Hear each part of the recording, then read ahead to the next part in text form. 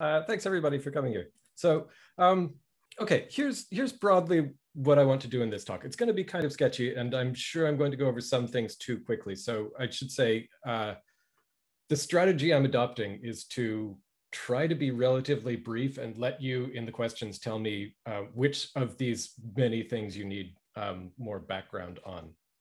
But okay, so my two goals for today are to on the one hand, tell you about my context relative view of belief.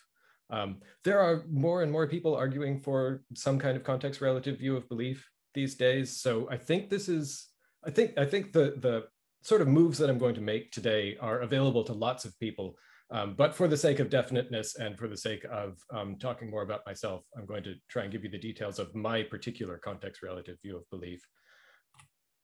And then I want to talk about these three skeptical philosophers and explore what suspended judgment or lack of belief might look like for each of them, given that belief is context relative in the kind of way that I'm imagining. So I think there are lots of ways that this kind of comparison, so like taking context relative views and taking these people who say distinctive things about and about giving you similar but different motivations for avoiding belief. There are lots of different upshots you could get from that I think are worth looking at. Yeah, I'm just going to tell you how I look at them, and we can see what sort of connections we might get. So the plan is roughly 4 sections. The view that I've defended I have called sensitivism because all of the good isms were taken. I'm stuck with that label now. And then we will talk respectively about Sextus, Nāgārjuna, and Zhuangzi, which I'm pretty sure are approximately the right ways to say those names, but I would be happy to be corrected if anyone in the audience knows better. So, okay, broadly speaking, when I say belief is context relative, I mean something like this. This works as a first pass. Belief is a relation not just between a believer and a proposition, but between a believer, a proposition, and some contextual parameters. So really we should say S believes P relative to C. Let me back up a second. Differences between various kinds of context relative views of belief will give you different answers to the question what this parameter C is going to be, how we characterize what a context is.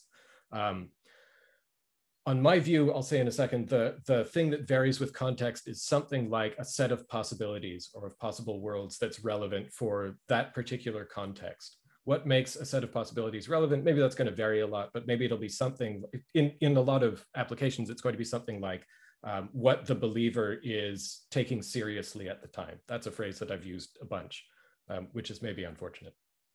Other people have said, the sort of thing that might vary is, so maybe they'll say, to believe that P full stop is to have credence, to have degree of belief above some threshold, and maybe the threshold is something that shifts from one context to another. Other folks have said, so a similar kind of picture, belief is degree of belief above some threshold, but the threshold stays fixed and your degrees of belief change from context to context. Other people have like a partition on possible worlds. Now I'm just giving you useless details. There are lots of things that it could be. What do these things all have in common? So when we say that belief is context relative, I think what this is going to boil down to is saying that there are two importantly different ways of going from believing that P to not believing. Maybe I should add currently believing. I'm a little unhappy with that word, but if you press me on it, I can tell you why I have something like that stuck in there. Two importantly different ways of going from believing to not believing, what I'll call belief revision and context change. So here's kind of the idea. I sometimes explain this by means of an analogy with weight and mass. So if we think of weight in like Newtonian physics as a force exerted on an object due to gravity, that's something that might change. Your weight might change despite your mass staying fixed if you go up into space or at the top of a mountain or something. We might think of a change in your weight due to moving around as just a change of your context. You're in a different situation, and so like the sort of intrinsic stuff about you causes or amounts to a different weight. On the other hand, we could change your weight by like adding substance to you and thereby altering your mass.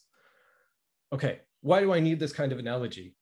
People talk about context sensitive this and that all over the place in philosophy and social science and so on. This is why all the good isms are taken. I can't call my view contextualism because that's been taken.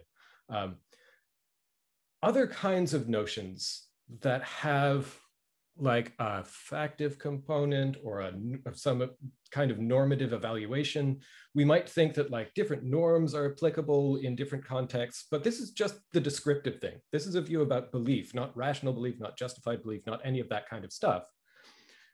And if I merely said, you know, people's beliefs are different when they're in different contexts, doesn't that just mean that like they change their minds sometimes? That's not a surprising thing. That's not interesting at all. I think in order to make sense of context relativity or context sensitivity in this kind of, for something like belief, we need this sort of distinction between different ways of going from believing to not believing, some of which amount to a genuine change in your belief state, and some of which just mean you're in different circumstances. So this is the distinction I've got in mind between belief revision and context change.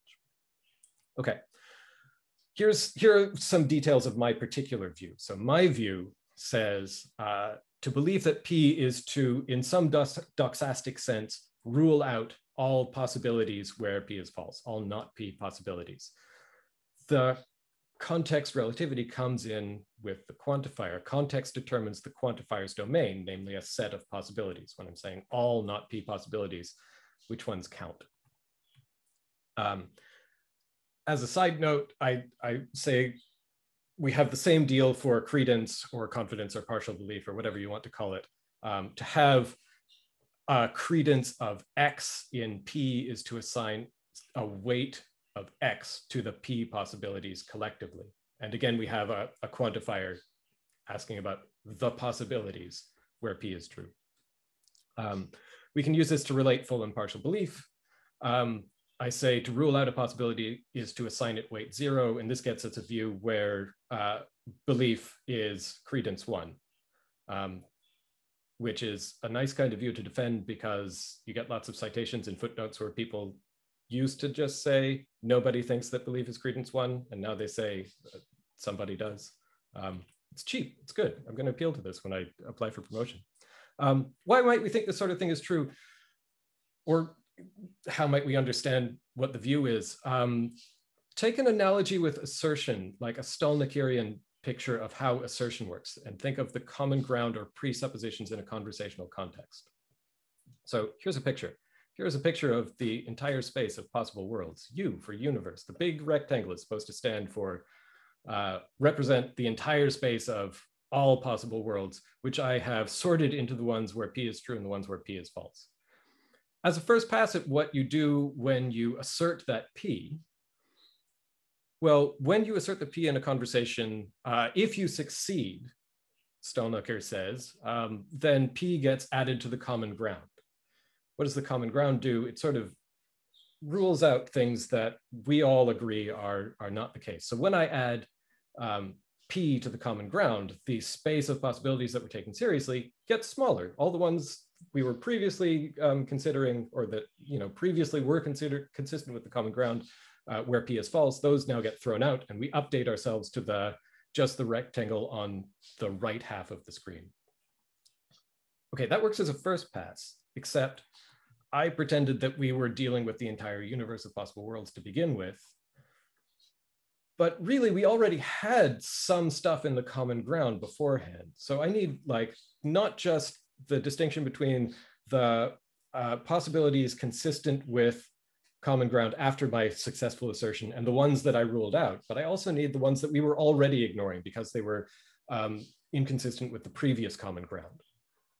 So what does it look like when somebody successfully asserts that P? It looks like going from a situation where we have sort of the whole egg here as consistent with the common ground in our conversational context to the right half of the egg, or the right part of the egg. Just the things that are consistent with P and the prior common ground. Okay, what does that mean? That means that the effect of asserting that P successfully is going to be different in different conversations. One way you can think about it is when I assert that P, what I'm aiming to do is rule out those possibilities that are sort of shaded out in the medium color, right? If you can see my cursor, this bit. When I assert that P, I'm aiming to rule those things out. And what those things are is going to vary depending on what the previous common ground was. Okay, so the previous common ground is going to be the analog of that contextually relevant set of possibilities I was talking about for belief.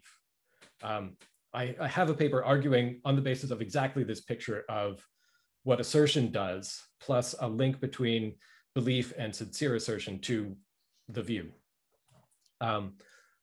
Right, okay, that's approximately what this view is. Here is a slide that I'm not going to go through. This is here to pop some references onto the version you've downloaded and just tell you what kinds of problems this solves. But I'm not really here to tell you today that this thing is true. I'm asking you to pretend that we have this and see what interesting things we can say about skeptics. So, okay. That tells you something about what context relativity is, what it means to shift contexts rather than revise your beliefs. But there's still this question about, like, what's the analog of mass in this picture? If we're thinking of your beliefs as like weight, something that's produced from both some sort of intrinsic property of you and the context you're in, what is the thing that is unchanged when you have a change of context? Let's just call that a belief state. So what is a belief state going to look like on this sort of sensitivist picture?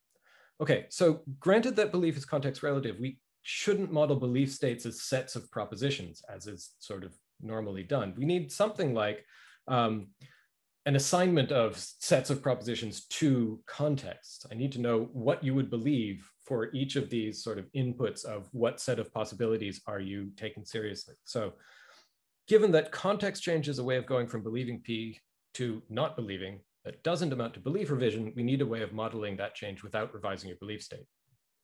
So here's the solution, the official solution. We are going to represent belief states as consisting of a set of possibilities, the whole universe of possibilities, plausibility ordering on those possibilities that tells you, like, if you're comparing one possibility with another one, are you inclined to rule one out in favor of the other? And subsets of those possibilities that count as contexts. Okay, those three things together are going to tell you what you would believe in any given context, where a context is a subset of possibilities. What are the things that you would rule out? What are the things that you would not? Okay. What is context change then? Context change means changing which subset is occurrent. Again, I'm a little bit uncomfortable with the word occurrent. I think I'm not using it in exactly the way that people traditionally sort of talk about occurrent belief, which tends to involve like imagining some sentence happening in your head, like in a voice or something. That sounds weird to me. That doesn't sound like belief. But what I'm describing as occurrent contexts would be something like the way that you're actively thinking about something in a particular case.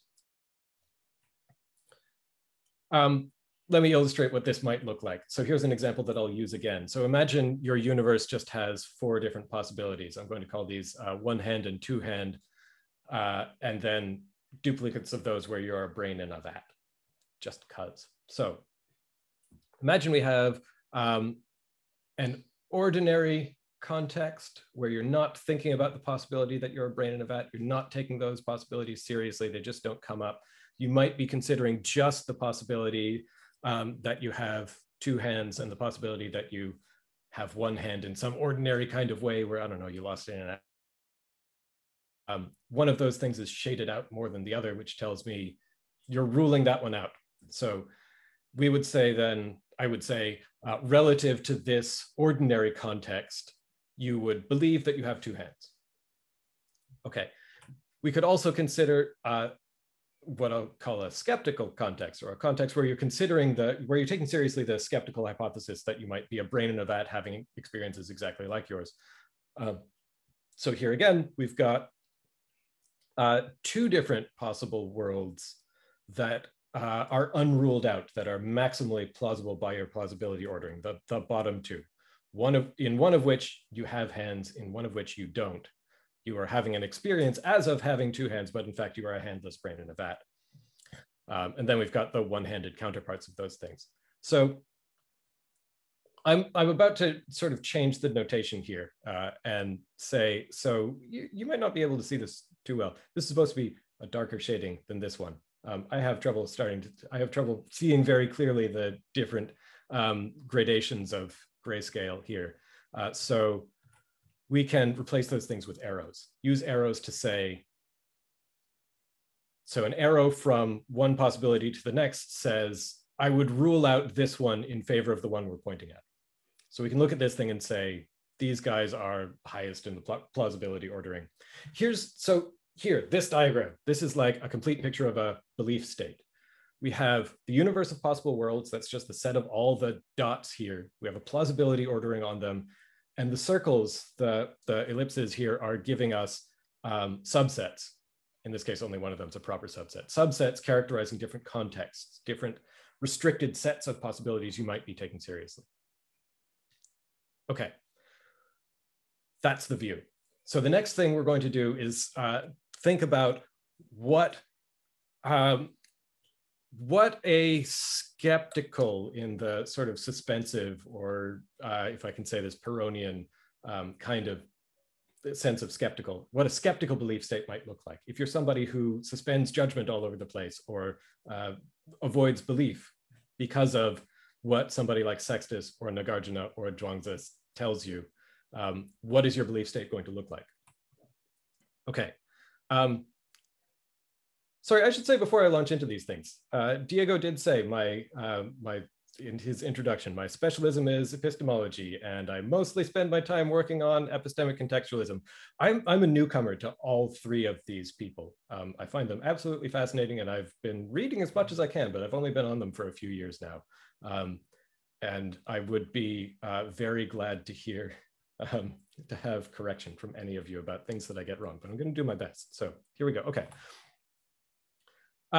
Yeah, just a caveat, I'm going to use words like skeptic and skepticism a bunch. And I always just have in mind something like commitment or desire or whatever, to suspend judgment and avoid belief. I have nothing to say about knowledge. I never have, and I probably never will. I think it's the most boring concept there is.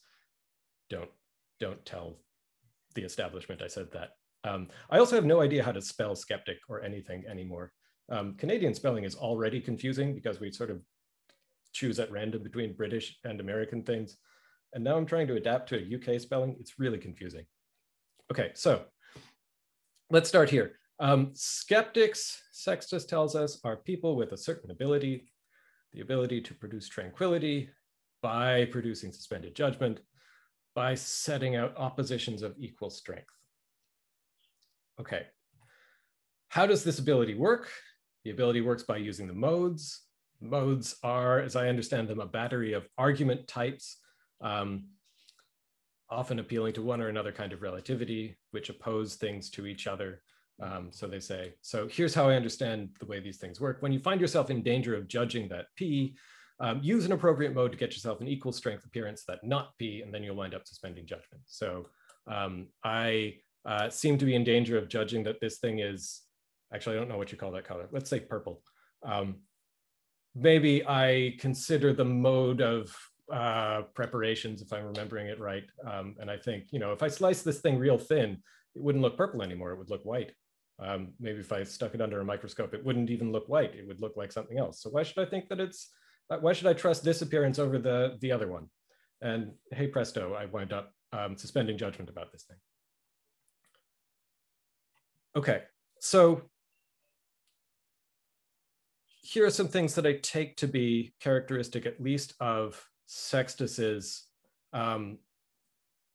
skepticism, although I know there's some controversy about how many of these things are essential, and sort of which ones we might be willing to give up. So first of all, this is the Pyrrhonist suspends judgment. I should also say, I know that there's sort of a activish literature nowadays on whether suspended judgment means the same thing as lack of belief. or whether we should treat it as an attitude in its own right. I'm just going to use suspended judgment as shorthand for lack of belief. Not because of any principled stand, but just because it's a handy shorthand for the thing I'm interested in. Okay, Puranists suspend judgment, or if you like, avoid belief. The way they get there, the way they achieve suspension is via the modes. Maybe not always. Maybe once you're a fully trained Puritanist, you don't need to use those things, but they sure seem to be a big part of the picture Sextus gives us, at least if we judge by how many words he spends on explaining the modes. There's a sense of belief in which Puranists do have beliefs, notwithstanding the above. So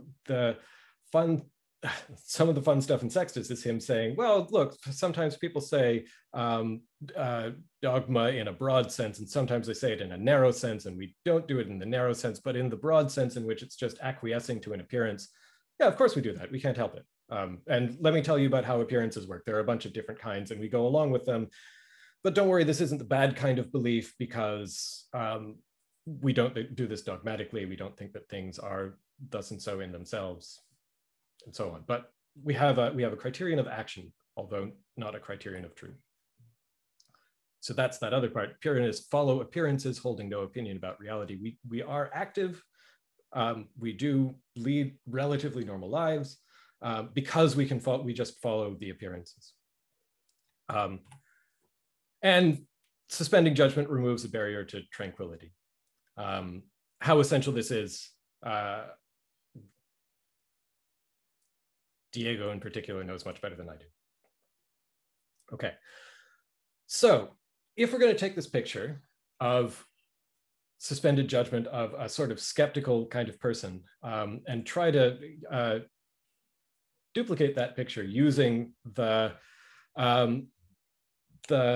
framework for characterizing belief states that I've given earlier, what are we going to wind up with? So here's the central idea.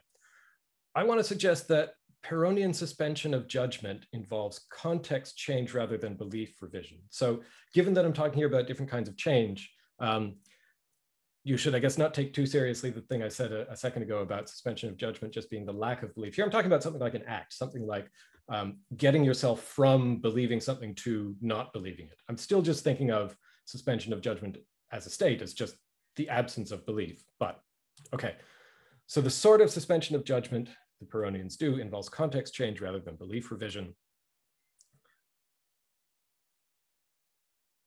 If we're going to stick with the picture where the tranquility stuff is important, I'm going to suggest that believing occurrently is an obstacle to tranquility. So when you find yourself disturbed by a belief that P, you use an appropriate mode to bring a not P possibility to mind, one you wouldn't rule out. So that involves going from one context where you have a small number of possibilities you're taking seriously to a larger space where you have some non-P possibility you wouldn't rule out. And then the picture tells me, relative to that expanded context, you don't count as believing P. If we don't want to lean too much on the tranquility stuff, then you can take that part of the motivation out of the picture. I mean, we still might just think if you are trying to get to the truth and you notice that you have caught yourself believing something, then maybe you start worrying more about it. And you think, I better run through the modes and make sure there isn't something I've missed. Or you think, you know, I'm persuaded by this argument, but maybe I should take seriously the possibility that there's another more persuasive argument for the contrary conclusion. And then that possibility comes in. So I think the motivation here is not super essential to the picture that I'm giving. Okay, if that's what happens when you suspend judgment Sextus style, then what kind of constraint do we have on belief states? Here's my answer. So our constraint is for any context C relative to which one believes a proposition P, your belief state must have an enlarged context C prime relative to which one does not believe P and which one can reach from C by mental effort. So whether you use the modes or not, I think part of the picture is if there's something that's, whether it's causing me distress or just something that I care about in my inquiry, and I notice that I'm believing something, I should be able by mental effort, maybe sort of habitual mental effort, to get to a state where I don't believe that. So I'm suggesting we could characterize that kind of move from believing P to suspending judgment on P, from believing P to not believing P, as context change rather than belief revision. Why would that be helpful? Because then we can make sense of two different kinds of belief, right? We can say, look, the skeptic believes things relative to various contexts, but you shouldn't take any of that too seriously, because, like, look, if you ask them to think more carefully, without even revising their beliefs, without actually changing their minds, they can get to not believing anymore. Maybe we can characterize like the bad dogmatic kind of believing as, you know, having some kind of you know, heart of hearts type context that, you know, gets the thing that you're most convinced of, right? That you can't be shaken from just by thinking more carefully, just by considering more possibilities. I should note a variation we could have here depending on what kind of skeptic you want to be. I said for any context relative to which you believe something. Maybe some of those are fine. Maybe we don't think you always have to be able to suspend judgment on everything. Maybe some things are forced on you. There's room to maneuver here. But okay, so exactly this kind of shift that I was describing before, going from a context where you have some belief, like that you have hands or something, you know, more interesting to someone like Sextus, we can eliminate that by, through some kind of mental effort, taking seriously more possibilities. So this is really a move from ignoring some possibilities to no longer ignoring them, rather than sort of discovering something that you didn't know about before, or like revising your plausibility ordering on states. Not that that's how anyone explicitly thinks to themselves about what they're doing. Yeah, okay, that's kind of the picture there. Okay, let me talk about Nāgārjuna. So Nāgārjuna, I'm going to guess that most people in this audience have more background on Sextus than on Nāgārjuna or Zhuangzi. So I will, despite what I said before, say a little bit of background. So Nāgārjuna is an early Mahayana Buddhist philosopher. One way of so his signature claim, or his signature thing, like Sextus, he's someone who says, I don't actually have any thesis of my own, so I'm dodging around the normal words you'd use. His signature slogan is, everything is empty. What does that mean? So prior Buddhist philosophers, the Abhidharma schools, following the Buddhist doctrine of no self, would explicate that kind of thing by saying, so first of all, there's a distinction between ultimate truth and conventional truth. There are some things that we say just because that's sort of they're useful fictions or something like that. One of the famous examples of this is, so from a dialogue called The Questions of King Milinda, there's a Buddhist monk named Nagasena who sort of shows up in the king's court, and the king says, you know, oh, who is this before me? And the guy says, it's me, Nagasena. And the king says, but I thought there was no self. How could it be that there's a Nagasena before me? That doesn't make any sense. What does Nagasena point to if there are no selves? And Nagasena uses this analogy with chariots. So he says, king, you came here in a chariot, didn't you? Which I guess was the style at the time. And he says, so what was this chariot? What is that thing? Is it its axle? Is it its wheel? Is it something else? And goes through all these options and says, well, the chariot can't be identical with any of its parts. That doesn't make any sense. It can't just be the totality of its parts, because if you took one away, you'd still have the chariot. It can't be something outside of the chariot, because that doesn't make any sense either. So really, there's no chariot. But hey, we say, I came here in a chariot, because it's useful to sort of point at that collection of objects just in order to get around. And hey, the same thing's true about me. Okay, so there's some kind of process, don't worry too much about whether those are good arguments. There's some kind of process of analysis here, of deciding that some complex object isn't ultimately real because of an inability to identify it with something enduring, if you like. So the Abhidharma schools would say, that's how the no self doctrine works. So when the Buddha says, you don't have a self that exists from moment to moment, you don't have a self that is going to be reborn. And that's an answer to, problems in Indian philosophy and religion. That doctrine applies to all kinds of things. Not literally everything, but all kinds of things, all of the objects that we encounter in everyday life. But hey, this process of analysis has an ending. Like you could run the same analysis on, let's say, not just the chariot, but its wheels. Is the wheel its spokes? Is it the hub? Is it the whatever else wheels are made of? No, but eventually you're going to get down to bedrock. You're going to wind up with some little bits of stuff, which may be material, which may be mental, maybe all kinds of things. But look, there's going to be some atoms at the end of this. Okay, Nāgārjuna comes along and says, not only are chariots empty, even the atoms, even dharmas, they're called, even dharmas are empty. There is absolutely everything is empty. Okay, this category of emptiness also applies to verbal stuff. A doctrine can, or a thesis, a claim can be empty. And that seems to amount to something like not being ultimately true. And Nāgārjuna thinks even those things are empty. So let's get on to why people often compare Nāgārjuna with Sextus.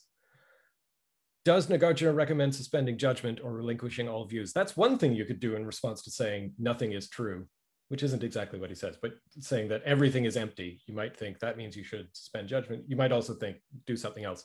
He does sometimes explicitly say these sorts of things. So the sort of definitional text that is, Nāgārjuna is, like, by definition, the author of this thing, the MMK, the Mula Madhyamaka Karika, the fundamental verses on the middle way. Madhyamaka means something like middle way. That is the name of Nāgārjuna's school of Mahayana Buddhism. So here's one translation from Siddhartha and Katsura. He says, I salute Gautama, the Buddha, who based on compassion taught the true Dharma for the abandonment of all views. We should abandon all views. Another text widely attributed to Nāgārjuna, although there are questions about whether the authors of these things are the same, the Vigraha Vyavartani. He deals with an objection from somebody arguing, you say everything is empty. Well, what about the thesis that everything is empty? Gotcha there, aren't you self-defeating? And his response is, if I had any thesis, that fault would apply to me, but I do not have any thesis, so there is no fault for me. Okay. There are varying interpretations about how to interpret this. There are different views on this kind of thing. I'm going to talk about two of them. So the translation I'm using here for the VV is Jan Westerhoff's. I'm also going to talk about Ethan Mills in this really fantastic book, 3 Pillars of Skepticism in Classical India. So they have conflicting interpretations of this thing. So here's the question. This isn't just Ethan's question, this is everybody's question. How can Nāgārjuna simultaneously argue in favor of a view that all things are empty while also encouraging the abandonment of all views? Westerhoff also says something like this. He says, this is just obviously false. You say you have no thesis, but look at all those theses you have that you keep arguing for, like in the other book and in this one. So how should we make sense of this? Okay, Mill's answer to the question how we can do this is what he calls skepticism about philosophy, which I think is going to have echoes of Sextus. So this skepticism about philosophy involves a form of intellectual therapy with the goal of creating a mental coolness wherein one's impulse to form beliefs, at least about philosophical matters, is dissipated. Why should we suspend judgment or avoid or abandon all views? Because everything is empty. So here's a way that Nāgārjuna is importantly distinct from Sextus. Nāgārjuna inherits this soteriological commitment to So this Buddhist idea that in order to escape suffering, in order to reach nirvana, in order to extinguish all the bad stuff, a central thing you need is right view. You need to correctly understand the way things are. One of the central barriers to the good stuff is delusion. So if the ultimate truth is that everything is empty, then in order for our view to reflect that, we need to abandon all views. Okay.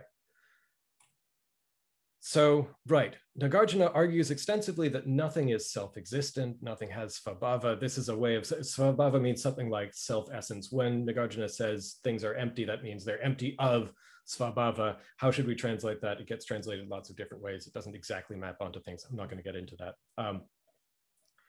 Here is a way that another prominent scholar puts this interpretation of the view. The ultimate truth is that there is no ultimate truth. And Sidoritz's gloss on this is that there's, this is sloganeering. There's an equivocation.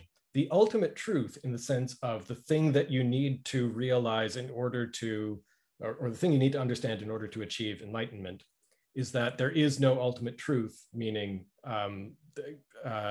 things that survive this kind of analysis we were looking at before. There is nothing that is sort of eternally true in some kind of weighty sense, as opposed to merely conventionally true. Okay.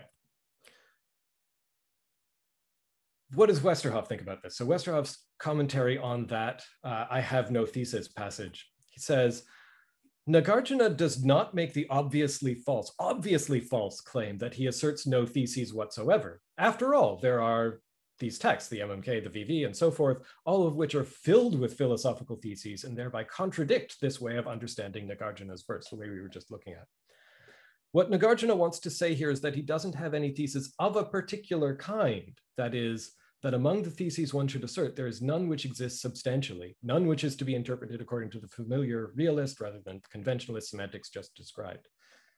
Okay, I think there's something very similar here to Sextus's distinction between a broad and a narrow sense of dogmatizing. But that's something for scholars of these two to sort out between themselves. Okay, so here's the picture I think I wind up with trying to reconcile what all these people say about what's going on. There's a conflict between Westerhoff's reading and Mill's reading. So Mill's skeptical reading of Nāgārjuna goes something like this. Nāgārjuna's statements of positionlessness should be taken at face value. The arguments in these various texts maybe shouldn't be taken exactly at face value. They serve a therapeutic purpose to help us give up any impulse to theorize, at least about, maybe just about philosophical things, maybe about everyday things. That's up for grabs. On the other hand,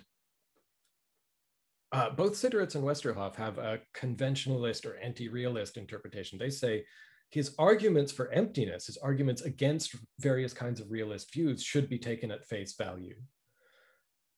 But his statements of positionlessness need to be read as qualified.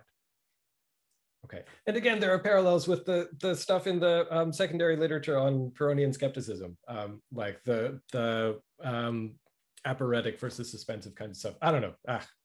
Other people who know these things better than I just get excited about it. Anyway, okay. I think the version of skeptical non-belief that I'll offer in a second, which is a little bit stronger than the one I had for Sextus, makes these more compatible than they might otherwise seem. So here's the central idea for applying the context relative stuff, particularly my version, I guess, to Nāgārjuna. I'm going to say treating a thesis as ultimately true means having a belief state with a distinguished context reflecting your heart of hearts. So that sort of thing I was talking about before, like a top of the plausibility ordering and a context that's, that you can't be shifted out of by thinking more carefully, something that reflects your maximally careful thoughts about the world. But without having that kind of distinguished context, you can still speak sincerely about conventional truths or one's beliefs about the conventional truth according to you. So the constraint on your belief state is that there should be no non-trivial maximum to the plausibility ordering on possibilities. That doesn't have to mean that the ordering goes on infinitely and there's always something more plausible you could look at. It's okay if among the, let's stipulate multiple maximally plausible possible worlds, there's nothing interesting that's true at all of them.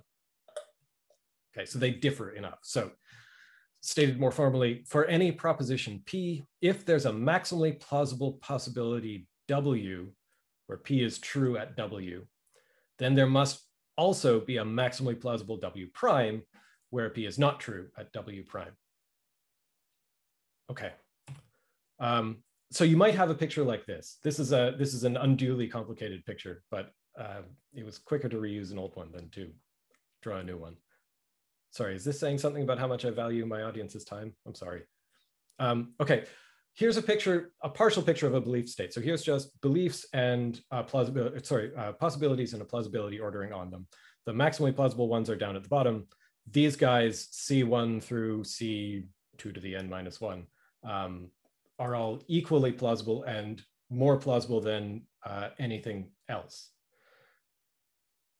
Okay, let's add some context on here. Maybe there is a heart of hearts context, something that just considers those maximally plausible worlds. This is still compatible with the constraint I suggested, and maybe we have some other ones that are ordered in some kind of way dealing with more conventional truths. Thing. This can still be okay,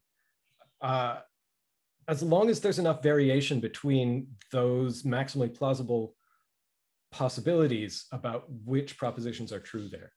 We can't, if we have -1 seems like, yeah, no, that seems like the right amount. This is how many you need in order to have of n propositions, none of them true at all of those maximally plausible worlds. So if we have something like this, then we're okay.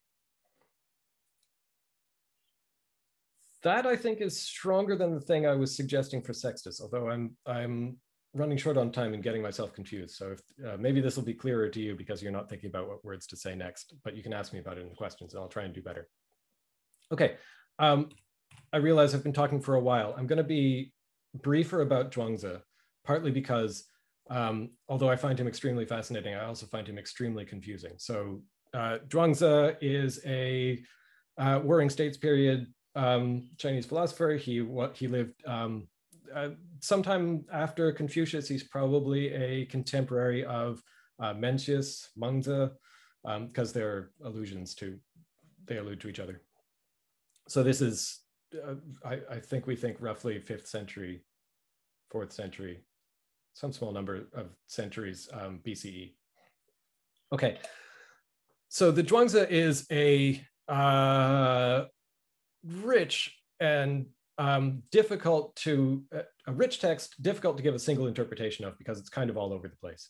But I'm going to suggest, okay, mainly leaning on secondary literature, there are people who see something like Pyrrhonian skepticism going on here, something like suspensive skepticism going on here.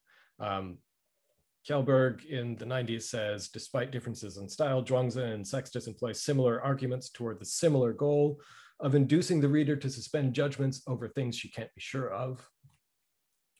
Conflicting appearances show up, disagreement shows up as a reason why you should suspend judgment. The problem of the criterion, if you want to say that's something Sextus worries about, is definitely something Zhuangzi talks about. Eric Schwitzgebel, also in the mid-90s, suggests that Zhuangzi is what he calls an everyday skeptic. There's this therapeutic aim here again. He wants to jolt the reader into a certain kind of everyday skepticism, a kind of open-mindedness that consists in putting somewhat less faith than is standard in one's own and others' beliefs. Okay, if this is the kind of skepticism that Zhuangzi urges, the previous sensitivist models should work here too. But here's the second reason why I'm going to be brief about him. We can find a more difficult and radical kind of skeptical interpretation here too. So I think the very kind of thing that I've been saying is constitutive of belief, even belief relative to a particular context, Zhuangzi has doubts about. So this very thing of like ruling out one possibility in favor of another, you can read Zhuangzi as saying, just doing that, you're only going to run into problems. So one way of seeing this is, so Julian Chung has some really nice recent papers saying Zhuangzi can profitably be interpreted as a global force fictionalist, arguing that all discourse should be seen as not truth directed. So like Zhuangzi has some characteristically linguistic skepticism going on. He thinks whenever we start trying to put claims into words, we run into trouble. And part of that has to do with our trying to find criteria to distinguish, you know, this thing is true and that thing is false. All of those kinds of ways of carving up the world look arbitrary. I'm going to skip through skeptical passages in the text because I've gone on too long, but they're there if you want to look at them. So here's the central idea that worries me. So Zhuangzi says all so all sort of shi fei distinctions, distinctions between it's this, it's not that. All of those things are unreliable. So here's the worry: the unreliability of all of those distinctions means any sort of ruling out of possibilities should be avoided. But I'm committed to belief being closely tied to assertion. So his problems with assertion are going to translate into problems for belief, right? Just as we shouldn't declare that's it, that's not. So we shouldn't judge that's it, that's not. So what constraint do we get on belief states? Maybe you shouldn't do any of those things. Maybe whenever you try to judge that one proposition is true and another one's false, even like saying if the world is one of these two ones, it's this one rather than that one. Yeah, the whole thing might be in trouble.